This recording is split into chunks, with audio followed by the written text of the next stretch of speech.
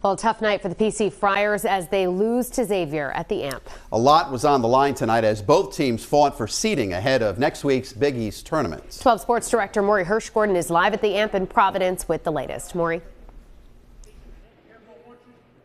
Yeah, guys, the PC Friars just didn't show up right out of the gate tonight. They dug themselves a 22-point hole. Credit to them, got it to 9 at the half, and then got as close to 2 early in the second half. The AMP was alive, Friartown was on their feet, but PC just couldn't get over the hump, exerted too much energy, just getting back into the game as they suffer their first home loss of the season.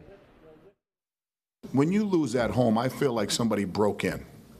I feel like somebody came and took our toys from under the Christmas tree. I feel like somebody took our food. I feel like somebody broke our windows. I feel super down when you got this level of support in our community and somebody comes in here and kicks our because we don't guard. That's what I'm down about. We've lost games. But when you lose at the crib, yeah, that's rough, man.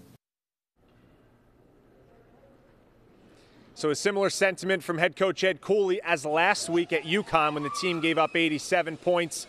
The Friars will now only finish in the Big East in either 3rd or 4th place. That all depends on if they can win Saturday's regular season finale here against Seton Hall. That's a noon tip-off on Fox Providence. We'll have much more, including live highlights, coming up in sports. Until then, in Providence, Maury Hirsch-Gordon, 12 News.